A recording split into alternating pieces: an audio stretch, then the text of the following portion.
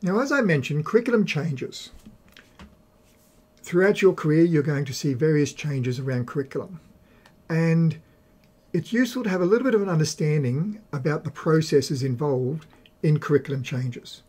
The first thing you need to understand is that there are going to be time lags. We can't just have a curriculum change and everything changes immediately, particularly on a large scale. So there are 4 different dimensions of time lags in relation to curriculum. There's a recognition time lag, recognizing that there's actually a need to change. So it may be, say, artificial intelligence. That's a fair bit of recognition happening at the moment to try to convince people that there needs to be a change to the digital technologies curriculum to incorporate aspects of artificial intelligence. So there's a process going through at the moment to recognise that there may be a need for a change in relation to that. Then there'll be a decision-making lag. So once there is a recognition, there needs to be a decision process to enact a change. And that can take quite a while, particularly if we're talking about the national curriculum, where all the states and territories have to agree to that. Then there'll be an implementation lag, where even once we've decided that we do need to change, there takes quite a bit of time to make that change. And indeed, in Australia, it generally takes us around about 6 years to implement a change to a curriculum. And then finally, there is a resistance to change. Teachers and education as a whole is inherently conservative. And teachers have seen a lot of changes, and change happens all the time, and they do tend to be relatively resistant to changes. Otherwise, things would be changing all the time and it'd be chaos. So that's an aspect that we're going through at the moment still with the Australian curriculum, where not all states and territories have fully implemented the change. And the changes as a result of the moving from version 6.4 to version 9 will take some time as well. So there are various processes going in place at the moment to prepare schools and school systems to incorporate the changes. And I've given you some details about the timeframes that we are seeing around the implementation of the reforms to the Australian curriculum, and when we should see the full implementation of the technologies learning area around 2026. So finally, we just need to understand that as a professional educator, you should be trying to understand what might be coming up in terms of changes, particularly around digital technologies, which change more rapidly than most other areas. But staying abreast of changes in technologies will help you understand about what needs to be incorporated into the curriculum as things progress.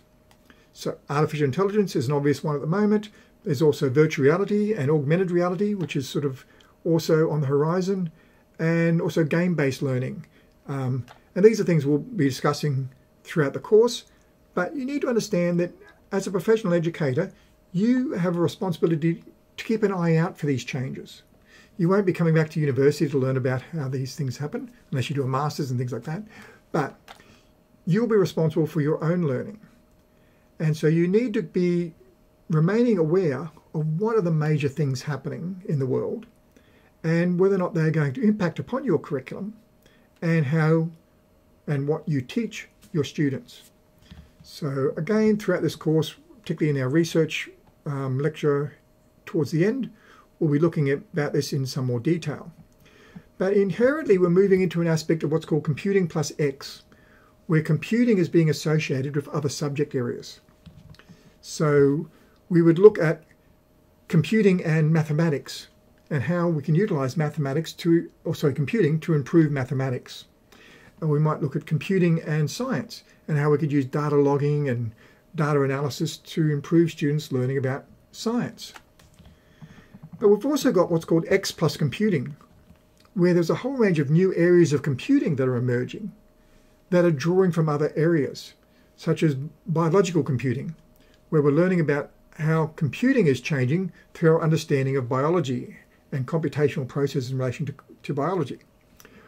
So there's a range of different ways that computing itself is changing because of other learnings in other areas.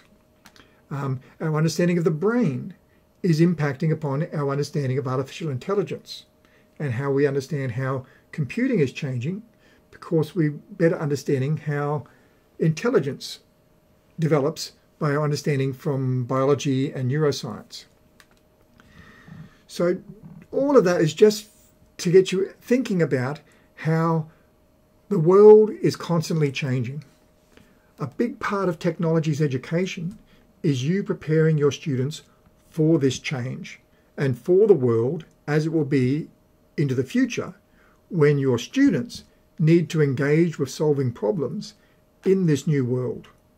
So technology's education, both digital and design and technologies, is about preparing your students for the future and a future that you don't necessarily know about yet. So how can we prepare them for that?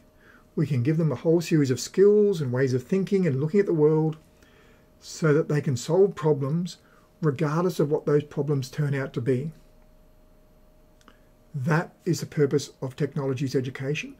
That is the curriculum that is framed as part of the technology's learning area, preparing students for an uncertain future. And that's what we're going to be exploring in the rest of this course. So one of the activities that you're to do as part of your log of learning is to submit a paragraph about what you think education might be like in 10 years' time. How might it be different, and how might you prepare your students for not just education and how that will be different in 10 years' time, because of course that is going to be concerning you, but also the world and how it might be different in 10 years' time and how you are going to be preparing your students for that. So write a paragraph about that and submit that as part of your log of learning.